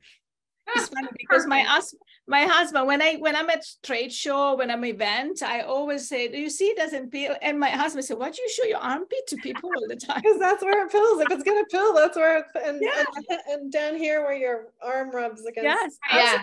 It doesn't peel. Here, and here. All And then my seatbelt sometimes gets it Oh, going. yeah, that's Oh true. yeah. Yeah, I just really can't. I can forgive a little pilling, but I just can't if it pills. Yeah. If I have to, you know, depill it every time I'm over it. So we have a technical question. I think that might have gotten missed. I was it Rebecca? Yes. Yes, I've got my chat stuck on hers because I wanted to get to that. Rebecca, is it possible for you to show us what you're talking about? Is it about the 2x2 rib? Yes. The leading line? She's asking the leading leg of the purl stitches in the back. So maybe in the back of your fabric?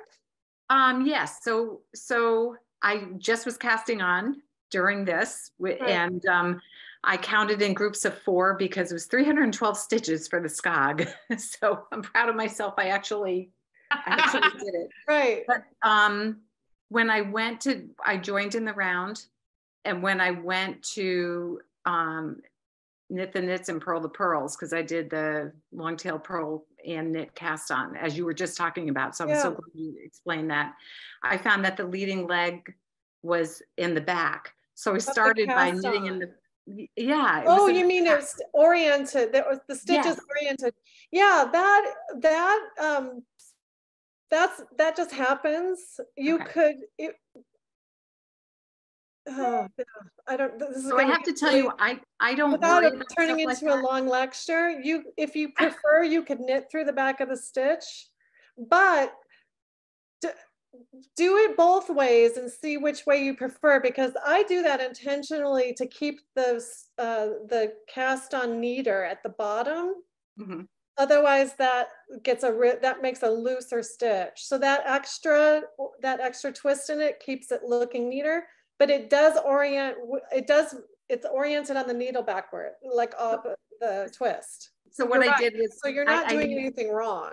I knit a couple dozen through the front, and then I said, oh, that's weird. I'm gonna purl through the leading leg. Right. So I tend to do that. I don't worry about things. So I did, probably like a quarter of it through the front, and then 3/4 of it through the back. And you'll never see it from a galloping horse. And I just was curious. Yeah, no, what it was like. So feel free, if you prefer to do that, feel free. It's not, there's nothing technically wrong with doing that. Okay, but if you were doing it, you would simply purl through the front. I do, yeah, I just purl it. Okay. Unless it's possible that you may have been doing your cast, your long tail purl cast on where you come over and under and pull it through. I was pretty careful. I tried to do it according to, I know it was Purl Soho. I love their tutorials. So that's neat. Right. I'm gonna have to go watch it and make sure they're doing it, because you should come in. You should come in over and pull it out, but not from the top and through.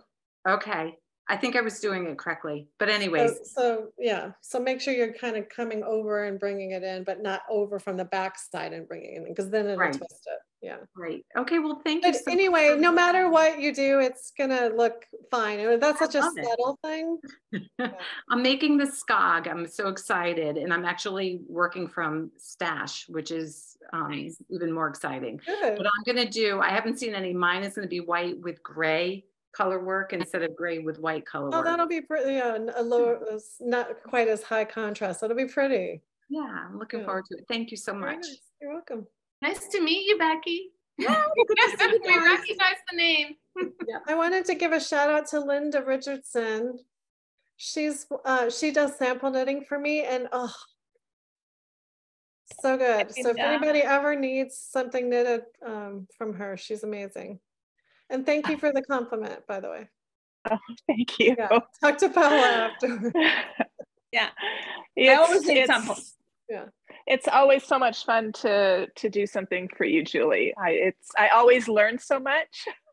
It's always a learning process for me. Oh, so I would think I don't have much to teach you, Linda. You're quite accomplished, but yeah. So you have to show everyone all your new stuff.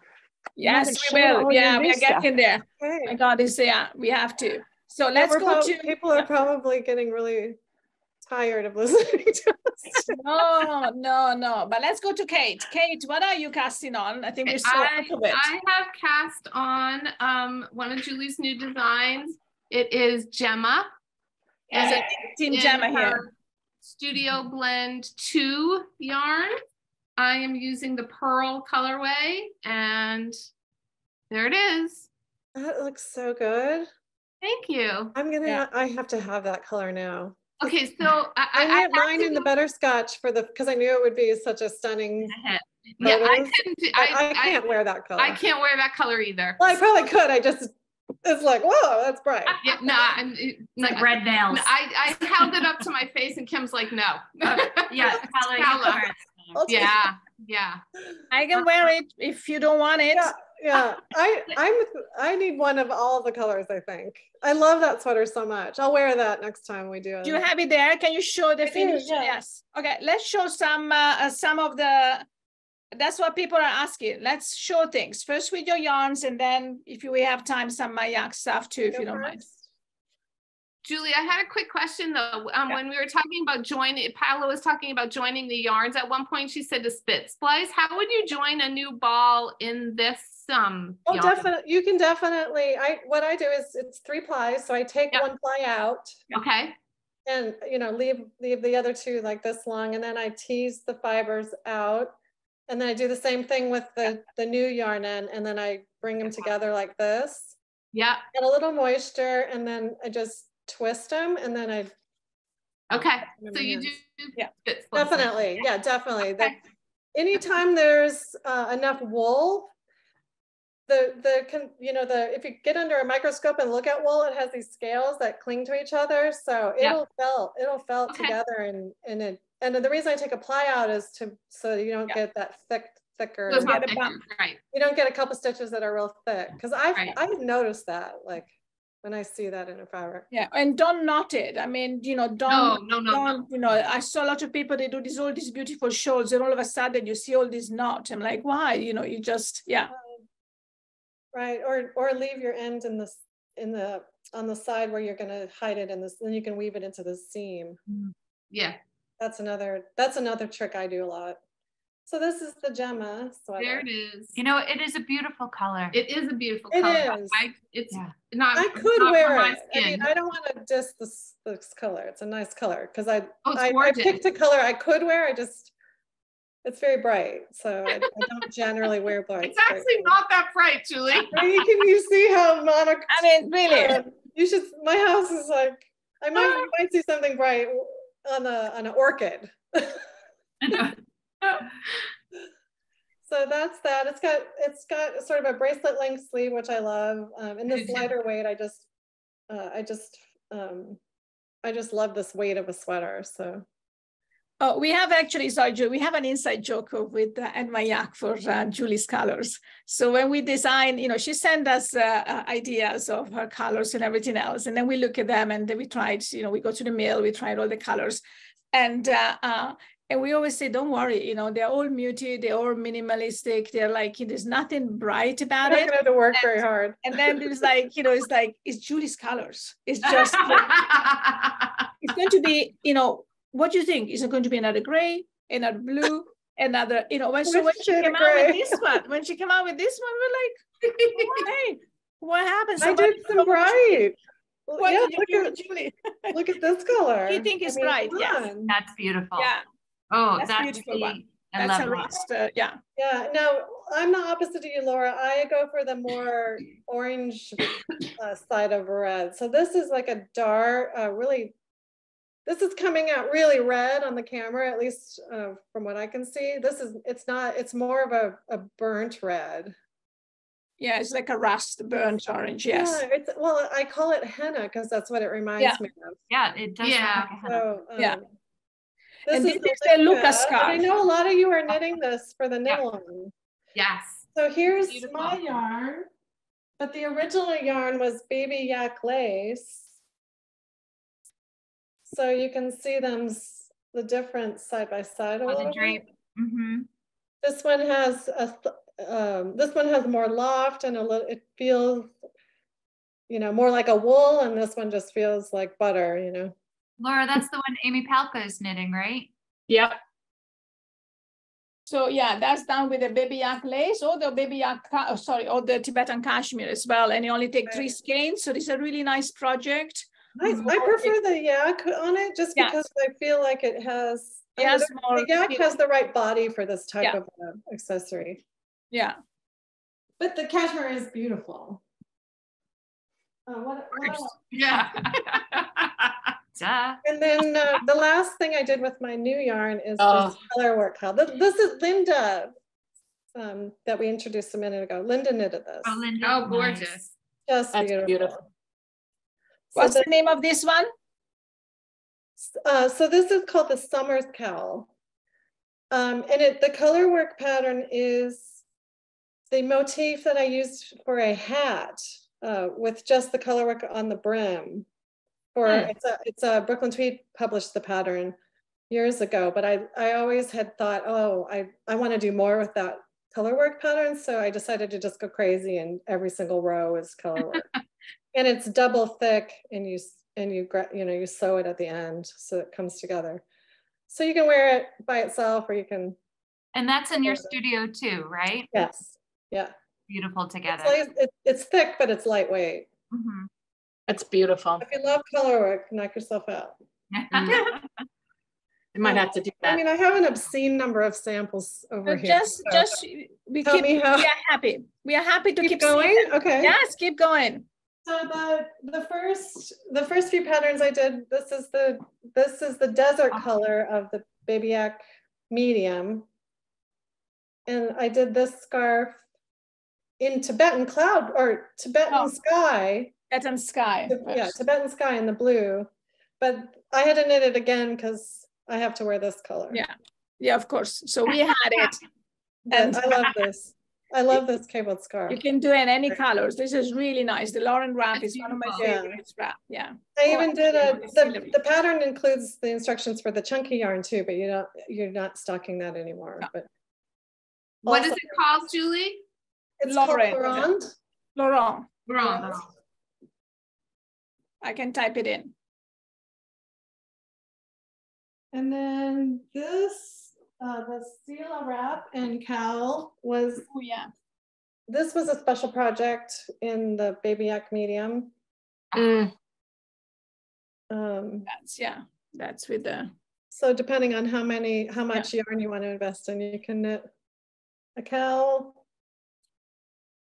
That's a good color. I love wearing this one. Yeah. That's yeah. That's very close to the burgundy. It was a limited edition color that we did, the amaranth. Right. Yeah. And then the purple fig is the other one. And you gave me exclusivity on that for a bit, which I very much so it's gone. That one is gone. This one is sort of a plummy, a really desaturated plum color. It's really love pretty. that. Yeah, that's the. Wow. This is really so this is the wrap version of that, and it has some ribbing on the, begins with a rib. That's gorgeous. Very deep ribbing. And I always put a nice selvage. I'm always as thoughtful about the edges as I am about what's happening in the middle. Okay. Also give a sample of the Melrose. Melrose. The hat? Oh, yeah, okay, that's back here. So I already showed you the Colvin Decay, which is, this is the, now I'm so bad with names. I don't even remember the names. Well, you have hundreds of patterns. It's okay. It's marble tweed, and it has a subtle tweed happening. Can you see that? I would live in that sweater. Yeah. And then that was Sweater Club a couple years ago, I think. And this is the Melrose cardigan. Now, for some reason, this one didn't take off. Everyone sort of went for the Colvin sweater, which I get because it's such a great turtleneck. But this sweater, I love this. And I have lived in this sweater all winter. Like I throw it on over my pajamas in the morning and I wear it throughout the day. I wear it at night. And look, not a pill. Beautiful. Like, I'm not even kidding. I have not had to there's no pill. Look at those armpits. They look great. Don't smell them. But this sweater I love. It's knit sideways. So you're knitting from the center, you cast onto the center and you knit out. And then it has a beautiful braided detail. And that's called the Melrose. Yeah, it has a beautiful braided detail. You're putting all the links in the chat as well. And I've carried that through the pickup. You know, I did the braided detail here. I did it on the cuff. I did it on the cuff as well. So it's very, you know, just very simple, but beautiful details. And I love the fit of this. Last but not least, it has 2 I cords. Whoops. To tie it. You pick, if I can show you. Oh. It has 2 I cords that sit in the front, so you can, I don't think I can get this on over my bulky sweater, but basically you can, okay, wait. I love that. Imagine this is on me, and then you can just loop that closed and hold it closed. Very cute. I love this sweater. So take a closer look, everyone. Give it a chance because it's a great sweater. Yeah. So what yarn would you use for that? That's my Studio Blend number 2. Number 1. Number one. Okay. Is that still available? Yeah. Sorry? Oh yeah. The Studio Blend number 1 yeah, is it's still available. Yep. Yeah. I am getting low on certain colors of that. The color Shore is getting low. So I'll show you what colors that comes in. This beautiful muted clay. The 2 colors I've already shown you are the tweeds, but here those are. This is called your wedding gown natural color. What's your wedding? Very natural, yeah. I don't think she heard that. Yeah. Yeah, surprise. And then I have green. I love that green. Color. That's beautiful. Laurel. And then this is the one I'm not running super low, but this one's selling more because of course it's blue. And then the last but not least, a very beautiful navy. Mm. This is the bright one. This one's called. Yes, exactly. Put on your sunglasses. Exactly. Okay, so then if we get into Studio Blend number 2, then we're we're doing 3 neutrals and 3 colors. So this is shadow, pearl, and fog. Beautiful. Three brighter colors: sky, henna, and butterscotch. That henna is beautiful. Yeah. Yeah, really pretty. Julie, somebody asked me the Melrose hat. Do you have a version of that? Yes. I want to get in that studio. Yeah, okay. Where exactly do you live, Julie? Yeah. We are going to post the address in a minute. This is the Melrose hat. So it has the same detail as the cardigan. Nice. Yeah, I wear these quite a bit too. Yeah. Oh, somebody wants to see the mYak yarns too. Yeah. And I have the same. This is also in my Studio Blend #1. I love this one. They are best. Oh yeah. Yes. Is a couple of Kim people are from making Knit that. Kim from Knit Together, I think is. Just love this. So classic. Yeah, that's beautiful. gorgeous. It's in my queue. If you only have one cable vest in your closet, you're done. This one I love too, and I think the hood scares people, but I was so proud of this one when I finished it because it has so many great details. It's I a just saw that on your moss stitch, Oliver moss stitch, but then I also everything is picked up. So you pick up and then you do a modified 3 needle bind off to seam. Oh, I love it. And it creates this beautiful decorative detail. Yeah. So it's everywhere. It's on the neck, around the neck. It's on the spine of the hood. So it's just really good. And it looks just as good from the inside too. And what's that one called, Julie? This one is, oh, shoot. It's called Glen. Glen. Glen, yeah, which is my husband's middle name.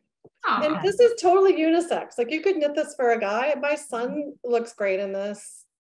If I could get my husband to wear anything, I know he would look good too. All right, and then two more, and then I can go back to mYak yarn. This is my Hatcher pullover. Yeah. Which I know, yeah, I knew you had knit that. Yeah. So you did the Northlight fibers? I did, right. Yeah. Which is a nice yarn. It's a nice yarn. Similar. It pills. Oh. Well, and I hope that Sven's not listening, but when I got the yarn for the sample that I knit originally, I think the mill was having some issues, so I had color variation issues that I had to overcome in Photoshop too. But yeah, but it, you know. Yeah, it's okay. That's okay. Live and learn. It's got some work to do on that. Yeah, but it's a great anyway, sweater. This doesn't pill. Love it. But yeah, this is the Hatcher, and I was thrilled that the yarn was complementary to that. And then last but not least is this beautiful cowl. Ooh. And this cowl sits. It has shaping in it, so it sits. Oh yeah, yeah. It doesn't splay out, you know, like just knit a tube. It just flops in the front, so that's why I shape it that way. Julie, we have a question. Can you make any yarn substitution recommendation for Martine as Shibui is no longer doing it? Yeah, I haven't had, that was sort of an abrupt thing for me that I haven't had time to go through all my, because I do have quite a few patterns that I've used Shibui yarns for. And so no, I don't really have a recommendation because that's a very specific combination of yarns, but I'm sure there's possible substitutions for that. It's kind of in the DK range. By the time you bring I think it was Silk Cloud and Twig and Pebble held together maybe, or something like that. Or no, Cone, which is a little thinner than Twig. Oh.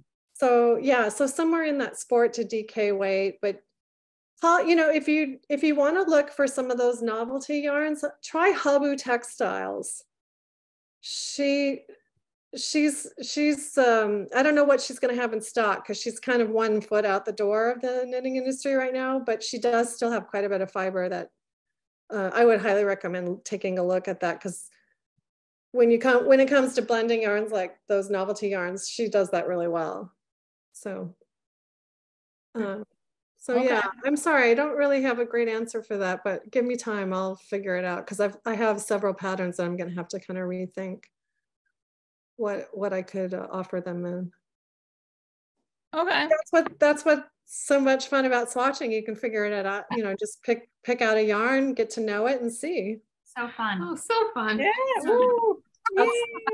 That's what I mean. That's why I swatch, is to create fabric, and when you knit, you're creating fabric and the shape at the same time. So Exactly. you're getting so dark, Laura. As I just texted her. Laura's giving us a hint. We better be quiet now. No, I'm sorry. It's we're renting this flat, and the lighting is not optimal. In Scotland, they're very, very energy conscious, and all the bulbs are dim. Right. So I was sitting at the window, which is where I always sit. Like, we podcast the other day, and when it's night, but it's, you know, it's almost 9 o'clock.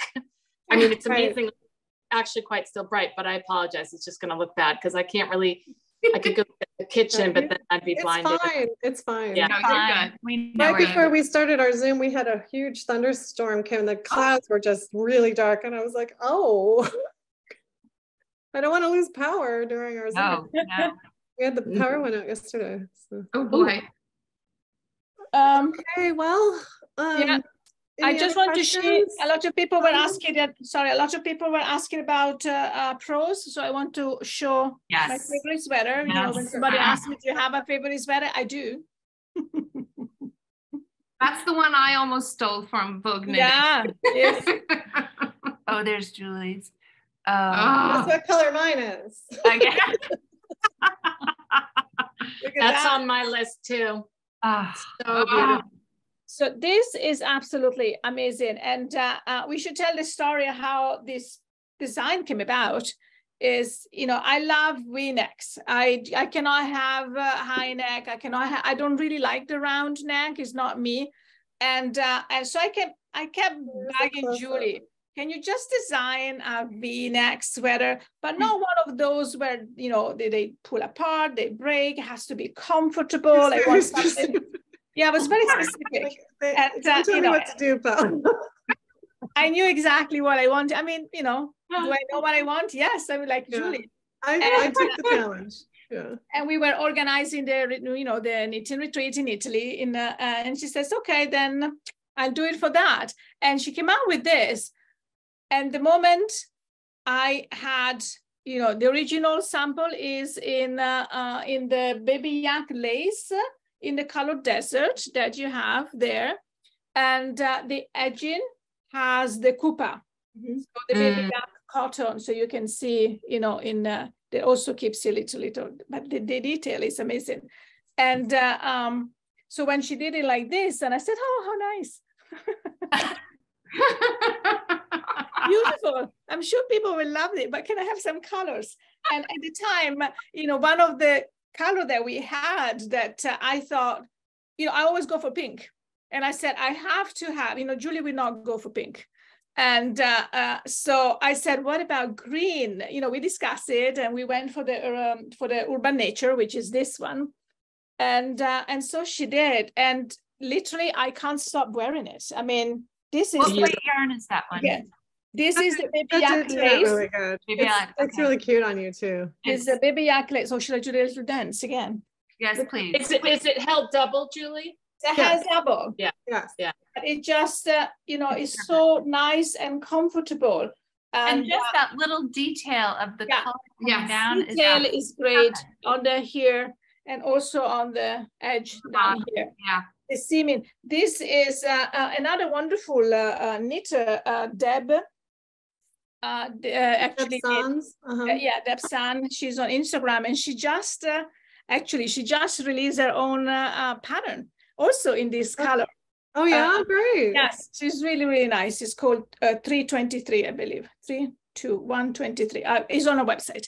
Sorry, Deb, if I don't remember the name. And but it's amazing. So this has become my favorite sweater, and I keep going around. I wear it all the time, and when somebody wants to try it on, like Kate tried on. No, it's fine. I sort of like look like a hawk. It's like, okay, is somebody running away with our sample? Not if it happened. So I had Kate wearing this and Kim wearing post. And I think, Laura, you had a color on the Vogue knitting. I think was a color. But I knit myself, yes. Yeah, yes. You didn't have to steal it. Yeah.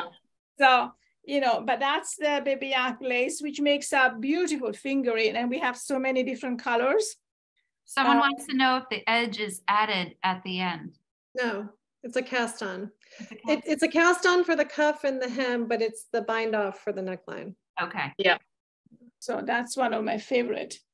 And I think Julie has used most of our, actually, I think she used all the bases of all the bases that we have. I think so. The baby yak medium. Well, that's not true. I haven't done silk.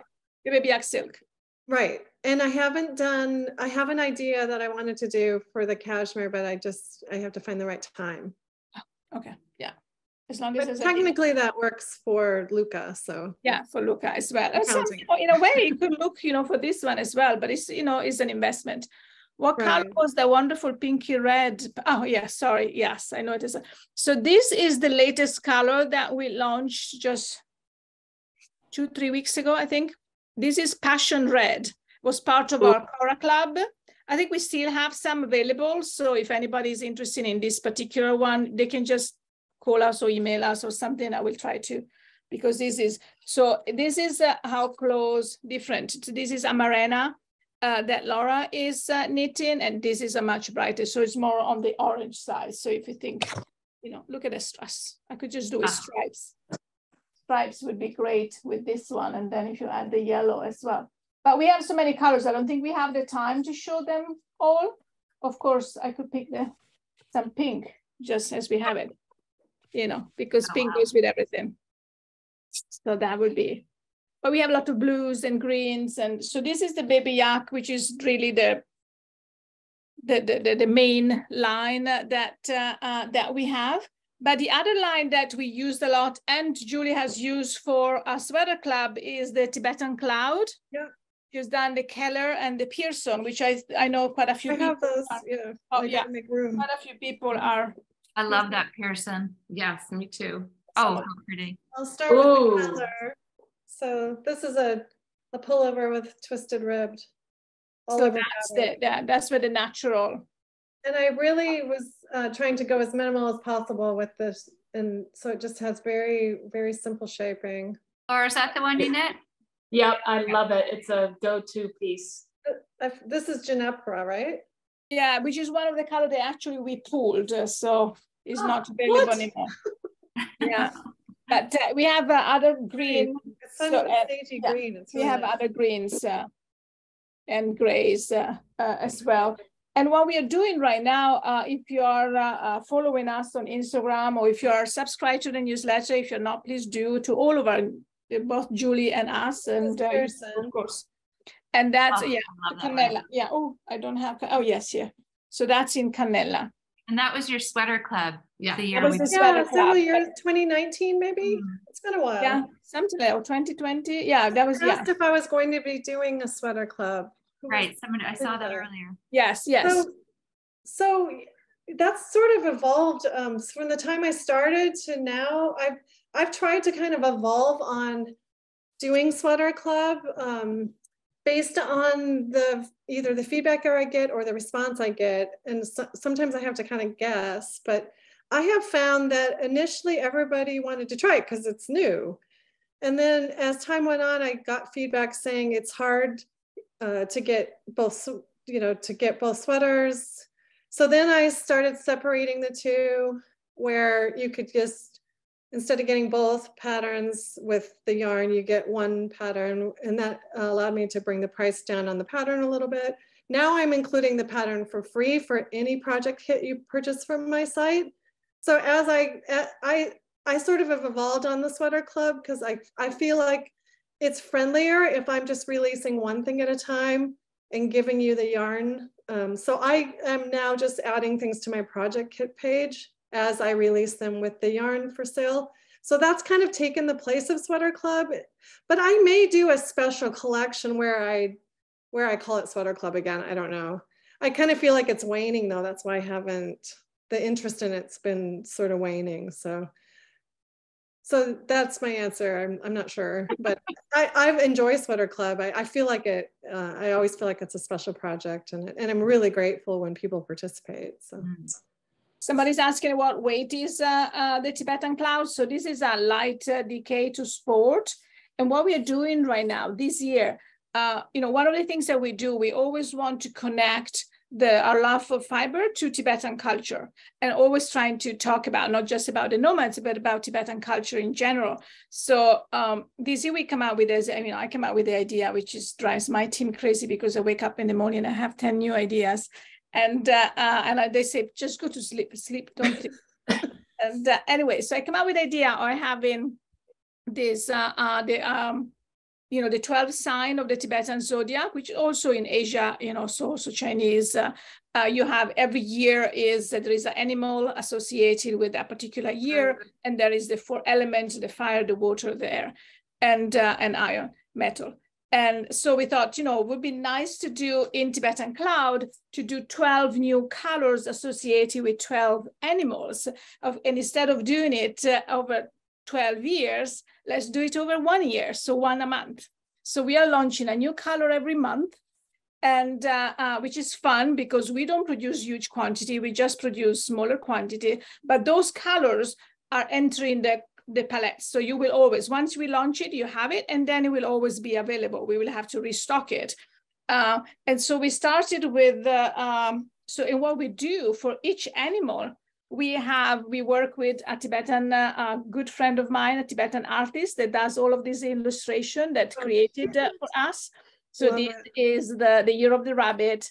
And so he has a little rabbit that is the water rabbit, but there is knitting, so you can see here, and the color is this the stone blue, so they go together. So we have that, and then we did the year of the tiger, the month of the tiger, which is the tangerine. Is it? Yeah, here. So each animal has a color. So we did this color as well with the tangerine, and then what we do in the month that we launch the yarn, we gift a little project bag. So with 2 skeins, we just gift one of these, and the project bags are available, throughout. And I think I show you one more, which is the month now, which is still available, is the month of the snake. So, and is the lotus blossom, which is really a peach pink, which is really, really, really nice. So that's what we do with that. And we have, of course, I'm known for orange and pink. So one of the 2, this color, I think, who is knitting the hat? I did, yeah. So we created with Amy. Fantastic. Yeah, with Amy, who is in the background helping us. She designed this beautiful hat, reversible hat. And the cowl is coming out next week. The cowl is coming. That's Julie's design. I approve those colors. I think that's a really fun hat. Yeah. Yeah. So it was fun. It was fun to knit with too. And so we have that. We have the cloud. We have, and maybe in the next session we can show you some of the other line as well, and more details about the other, and more about our story if you're interested in. But we just take it. I was just going to say, I did see on an Instagram post that Julie said she might have to knit one of those hats. I think I did say that. A black and white photo. I think I did say that. I think you're right. Because I remember seeing that going, oh, that's really cute. I could wear a hat that bright. Oh, but you can make it in black and white. No. I think the orange and the fuchsia is like so fun. So this is saffron and sweet, really which is if I could wear everything on a cold gray winter day, you'd love to put I don't dislike color. Don't get me wrong. I just don't put it on me. Or in your house. Doesn't mean I'm not a fan of color, because I actually do work with color quite a bit. In fact, Paola, a lot of times they'll send me their lab dips and get my feedback on it. And yes, that's one go with. And sorry, we've worked a ton together behind the scenes like that. We could tell story after story about. Oh, let's not. Well, no, I mean, we really do work together more than you know. So. Yeah. And I think what that's, again, is Julie has helped. I have two people helping with colors. I have Julie and Kirsten Kapoor, which is another wonderful designer and a dear friend. And, Julie has, Kirsten has helped with all of the Tibetan cloud colors. I was driving her mad and she said, how many colors do you need? And I said, 12. And Julie, we send her dips and she says lighter, is really nice collaboration. It's nice to have friends. I know this is not your pattern, Julie, but I want you to show it. Oh, of course. So this is the hat and it's called ANT, Ant, another take, because there are so many hats that have a similar design, but we wanted, I saw something similar and I really wanted, so I immediately called Amy and drive her crazy too. And I said, can we have that in our yarn? I want it in these colors. And she designed it. We published it on Ravelry and it has 2 different crowns. Is it knit end to end? Is that not, you cast on here. Hey, okay. Amy, the fact that I know, I answered the question, Amy. Yes, you did. You did. And then you pick it up and work the other way? Yeah, it's a provisional cast on. That's great. Yeah. And the good things about it is that once you have it, you can wear it as a slouchy hat. I think I need that. Yeah. Send that to me. Yeah. I'll trade you. So you can really wear it as a, nice slouchy hat. It's big and I like it. And it's because it's a double here and then really warm. And then if you just move it. And the cast on will stabilize that brim. That's a good. Yeah. And now you see it here before anywhere else. We have the cow. Okay. Which is coming out next week. So it just, again, you can just wear it. And it's a tiny one. Again, you just need 2 skeins of the mYak lace. You can wear it. Oh, that's my glasses gone. And you can just. You could substitute cashmere if you wanted, right? Yeah. Yeah. And you can just have it like that. Or you can just. I wear it in Venice the last 2 weeks that I was there because it was so cold. Anyway. Oh, that looks fabulous. Yeah, that's cute. Very cute. Oh, sorry to. Nice job, Amy. Yeah. And something else is coming. So, keep following now. Keep. You. Yes, I mean, Julie, I do have to say, when I saw that you made a comment on someone's post on Instagram about knitting, and I was like, oh my God, I knit a hat that Julie wants to knit. I mean, I'm a knitter too, so sometimes I like to do things for fun. Yeah, it's I see that people are slowly leaving. They say they're leaving and they love it. So I think maybe this is we've really kept you way 2 hours. What we should have. Thank you for joining us. Yeah, we hope thank that you enjoyed for your enthusiasm and your support for my work. I'm just really grateful for you guys. So. And you can send us any questions. As we said, go on the Ravelry, Instagram. Keep watching the Knitting Posse. When's next month's Zoom is being asked? Yeah. Okay. So the next, we are on it. 3rd Saturday. We should know that. Is in May. Is May 13th. May 13th at 2:00. Yes. Thank you, Laura. Right. Yes. So I hope next time we get to hear more from you. Yes. About what you're knitting and exactly. And, so we'll save your questions that didn't get answered, ask them again, or maybe you think of something new. Or pop them into Ravelry if you still have questions. Oh, right. Yes. But next one, this was really an introduction to give you time to cast on and enjoy. The next one is we want to hear from you. And then if you have any question, if you're comfortable in getting on the video and chat with us, if not, you can also still do it on Zoom. And then you just let us know that you don't want to be on YouTube. We just cut you out during some of the editing that we can do. What was the forum called again on can you want to pop in the link, Amy, for the Ravelry group, please, again? You can find all the links on our Instagram page, on the profile as well.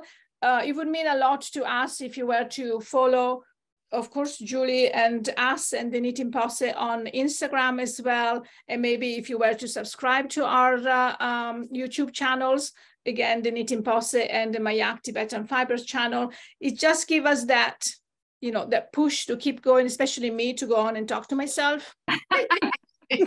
So, but this one we will upload this as soon as Amy has time to do it. Thank you, Amy. Thanks, Amy. All right. Thank you, well, happy Earth Day. Happy Earth Day. Everybody. Happy knitting. Take care. Bye. Bye. Have a wonderful weekend. Thank you. Ciao. Thanks, everybody.